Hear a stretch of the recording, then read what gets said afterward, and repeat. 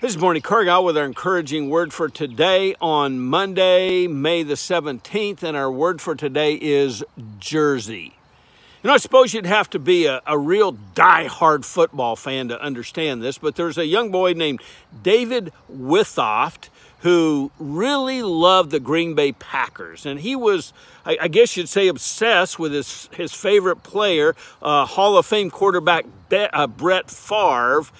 And he was such a devoted fan that he wore the same number 4 Brett Favre jersey every day for 1,581 consecutive days. He first put the jersey on Christmas Day 2003, and he officially retired it on April 23rd, 2008, which is his 12th birthday. His mother, Carolyn, washed the jersey every other day and mended it when he needed it. And he was starting to become more concerned about his appearance after the jersey barely reached his belt line. Now, I'm guessing that at the age of 12, the opinions of young females may have entered into that decision. But my point is, when you think about what a devoted fan, but we kind of look at it, even though he's a kid, we go, well, that's just really kind of bizarre.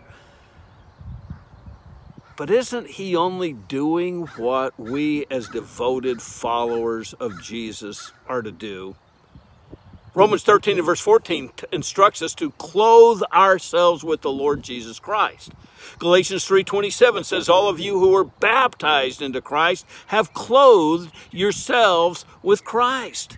And Colossians 3 and verse 3 says, for you died and your life is now hidden with Christ in God. In other words, when I put myself to death, I willingly sacrifice my self-centered, self-imposed identity, and I step into the true identity Jesus has for me. That doesn't mean I give up my individuality, but it means I clothe myself with Him. He gives me a new identity. I've become one with the Son of God. Now, I'll tell you why that's so important right now, because we are in a war with the forces of darkness. Ephesians 6 and verse 12 tells us that that's who we do battle with. And just before that, Paul describes the armor that we wrap ourselves in, we clothe ourselves in. He says that, it's like the helmet of salvation, the breastplate of righteousness, the belt of truth, and so on. And if you really look at each one of those individually, it's talking about Jesus. We clothe ourselves with Jesus. The belt of truth, Jesus is the truth. The breastplate of righteousness, He's our righteousness. He's the source of our salvation, and so on. And we are wrapped in Jesus. And that has two very important implications. Number one, that I represent Him everywhere I go because I'm clothed in Him. When I go to the gas station, the grocery store, at work, with our families, we are clothed in Jesus. We represent Jesus to them. We bring Jesus to them. And I confess, sometimes I don't represent Him so well.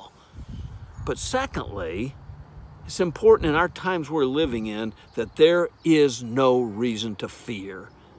We're just afraid right now. There's so much fear about, what's going to happen in our country because our enemies, the forces of darkness, are at war trying to steal our nation and really our very lives. But so I need to remember, in the midst of this battle, I am wrapped in Jesus, the Son of God, the all-powerful creator of the universe, the one who conquered death and rose from the dead. If you're a believer, you have that assurance from God. Your identity is in Jesus, and He will never forsake you because you are wrapped in Jesus. And that is my encouraging word for today. If you like this video, please share it on Facebook. Go to my YouTube channel and subscribe. And God bless you. Have a wonderful day.